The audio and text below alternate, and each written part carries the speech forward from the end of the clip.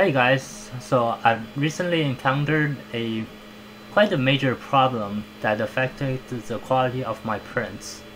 So the first few layers of my prints were turning out to be squished together. As you can see from this cube, this is the proper size 20 by 20 by 20 millimeters cube, and this was the result of the first few layers being squished together.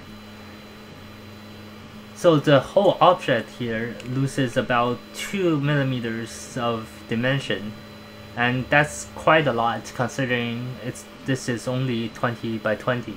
So I went online to try to find a solution for my problem, but either the solutions were the common level your bed, or there are a few other ones that I did not find quite helpful for my situation.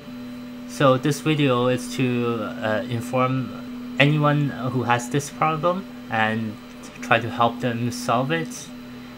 I will give you a couple of solutions for you, so that if one doesn't work, you can try some of the others.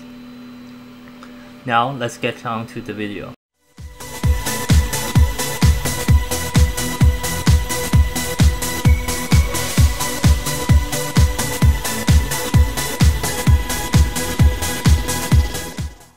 So the first possible solution is that the nozzle can be too close to the print bed. Now this cube was printed before I removed my stock Tevo Tornado print bed. So I thought that maybe my print bed was not level, and it created a slight tilt or warp in the print bed, and then it raised the print bed up, and so that the first few layers would go get squished together. This is the most common solution, and it should fix most of your problems. So be sure to check this first. After I removed the bed, I thought that now it might be good, so I re-leveled the bed, and now it's printing on glass. But since glass has a low coefficient of friction, the print doesn't stick well to the bed. So I had to use some masking tape. As you can see, there are some masking tape marks on the second cube here. Now this was the result. It still has the same problem. Now I was lost in how to fix this. Now this problem is only in the Z direction. So the only possible things that can change the Z direction is the lead screw and the bed. Oh, there is the third option of the Z limit switch. Now I believe the bed is fine, because if I raise it too much, the print would not stick, so the bed was okay.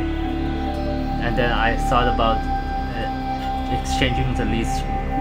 I didn't really exchange the lead screw, but I exchanged the Z coupler instead. That was a much easier exchange. So I changed it, but it wasn't. It still has a problem. I didn't know what it was. Now this was printed with the Z coupler exchange. So I thought, I wanted to check if the Z was actually moving. So I loaded this into Idea Maker and actually changed the Z hop on retraction, so I can see if it's actually hopping when the coupler is turning. And lo and behold, the z-axis was slipping during the first few layers, and only during the first few layers was the z-axis slipping.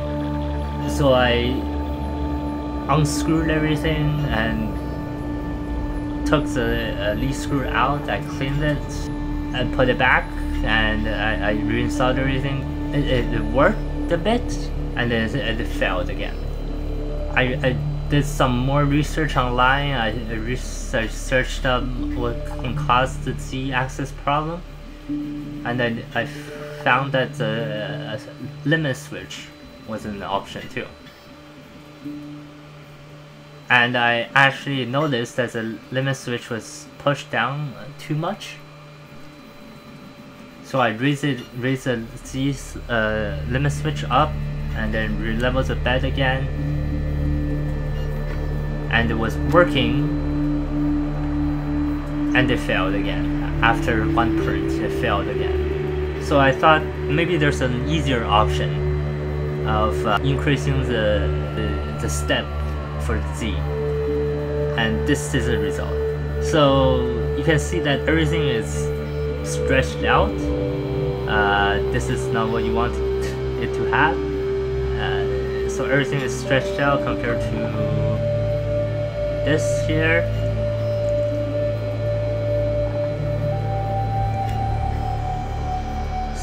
So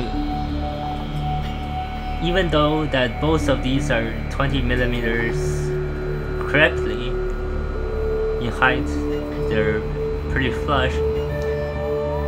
This one is actually the correct print, and this one is just stretched out, and this is not what you want to have. So I just put it back to default. This is the default step. And after a few more days, I noticed this really strange sound in the lead screw. So the lead screw was actually not pushed all the way into the Z-coupler. So this was the default Z-coupler.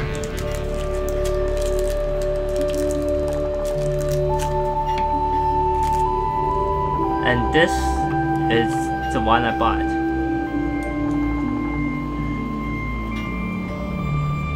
Now you can see that this one is a bit, because this gap here is wider than the rest of it. So this springiness might have caused the problem, and also that this position of the screws here, there are plenty of videos that show that this spring is pulling in like this, whereas this one is actually pushing and grabbing onto the lead screw instead of holding it in this way, rather than pushing it in and securing it tightly. I think that my problem was the coupler's fault, and also some human errors where I did turn the lead screw into the coupler completely, and that can cause a variety of problems for you. One of which is this problem of the first few layers being squished together, and if you can't raise the Z up, your filament can't get out, and that causes your extruder to skip and push the filament back, cause your filament to be stripped, and that stops your flow of filament after. So you can't print anymore if you have too much grinding of the filament. So I exchanged the coupler. I uninstalled the lead screw again, and push it back in, and now it's working. So in conclusion, first you want to check your bed level. If your bed is completely level, and if your bed is not too close to the nozzle. And second, you want to check your limit switch. If it's actually not too low and causing your nozzle to be not raised up far enough for it to clear the limit switch onto the next layer. And if both of those problems do not solve your problem, then maybe check your lead screw. First off, buy some of these new couplers. You can see that many YouTubers are recommending these better couplers than the stock ones, and replace these to see if your problem can be solved. If not, clean your lead screw. Clean the grease off your lead screw, and just see if your lead screw can work without any oil or grease. Then if it works, you can put oil or a new fresh coat of grease on. So that's from the least difficult, which is leveling your bed.